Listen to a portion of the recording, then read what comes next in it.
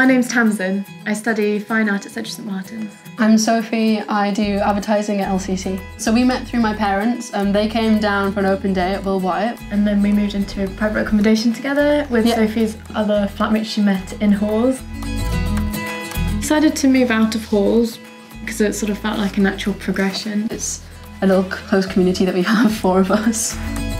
We had the 42-week tenancy, so we started looking in March to then move out in June. We definitely needed 2 bathrooms, at least 4 beds. Yeah, because there's 4 of us, so 4 beds would be great. The location here is really good. I think when you walk in, like, the feel was nice. Yeah. She concurs with it. You've got a cool chair in your room as well. I've got an armchair. Grandfather's chair. That's why I chose the room. Yeah. The chair. We viewed about 3 or 4 places before this, and we all tried to be present and looking at them. I thought the bills would be much higher. 100, guessing, a month, but we're very stingy. We never put the heating on, and like the lights were like eco-warriors. Definitely do your meter readings. Do your meter readings, everybody. Otherwise they'll charge you. Because they'll charge you more. So the best things about living in private accommodation versus halls, I like coming home to a front door and like not having to go through reception. You can have people around and host. You can personalise the space. We actually found a desk on the side of the road on our street.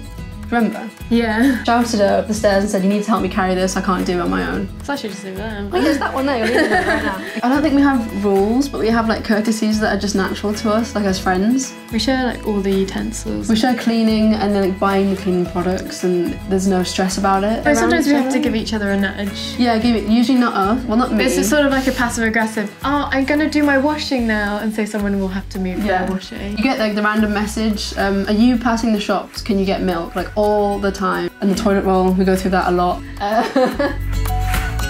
So when we lived in halls, we did attend a talk provided by UAL. What to expect when you're wanting to move into private accommodation. Sabine, who's the private accommodations advisor, she was like super fun. She said always view the flat or the house, never just buy it without seeing it. And she also can read your contract for you so that you know you're going to be in safe hands. It's nice that they also support students if they have any issues once they've moved out into private accommodation. So she'd give us her emails as well and like her telephone number just in case. So they're supporting you, they don't want you just to stay in halls your whole life. I don't know about you, I've learned, I don't know, we're pretty tight as it goes. Yeah, I feel like I already knew what you were like. You haven't really, there's nothing new about you. Maybe. Yeah, I'm just boring really.